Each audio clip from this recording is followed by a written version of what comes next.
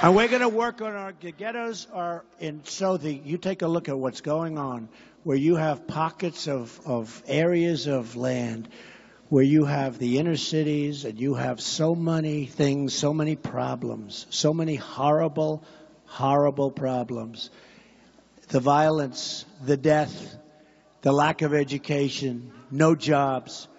We're going to work with the African American community, and we're going to solve the problem of the inner city. We're going to solve the problem. David, why does he continue to do this, and why aren't his advisors educating him? Could they not know any better as well? I mean, what's going on here? I see three problems, Don. One is that to the extent that Donald Trump is trying to do outreach to African-American voters, it's too little, too late. In our new Washington Post poll, Hillary Clinton is plus 81 among black voters. He's just not going to catch up in this regard a week and a half out. Another problem is the language he uses. You know, people are going to come after me on Twitter and say this is being politically correct. But look, part of being able to talk to a slice of the electorate is being able to speak their language at least a little bit. People don't use the word ghetto anymore in this context.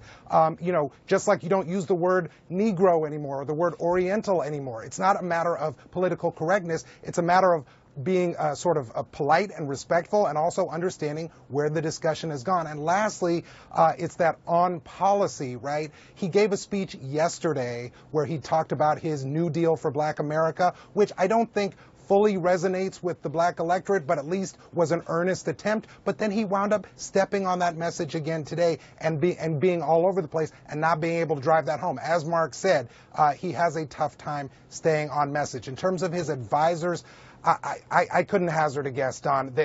This is a broader problem for Republicans writ large, not just the Donald Trump campaign. The ghettos was just, Yeah. Yeah.